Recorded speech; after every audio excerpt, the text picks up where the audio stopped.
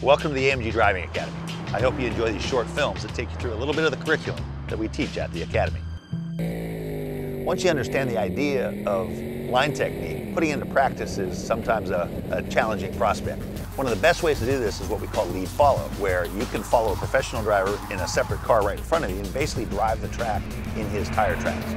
And so it takes all the guesswork out of where is the turn-in point, where is the apex, where is the track out point. And then you can reverse it, and you kind of have to figure it out for yourself after you've done that, and he can critique you in real time. To demonstrate lead follow, what we're going to do is we're going to go down the track, and I'm going to follow a driver making some of the common mistakes that everyone makes when they're learning new line technique.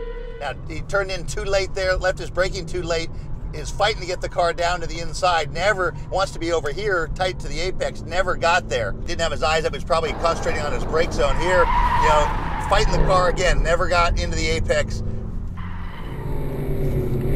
Carrying good speed up, using all the road on the exit, knowing right where the edge of that road is.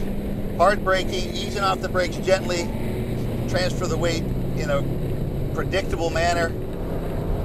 Off the brake, back to the gas, balance throttle, then start squeezing it, eyes up, pick up the exit, using every inch of road so that you get maximum radius. Every car will have a little bit different characteristics, but the principles are the same.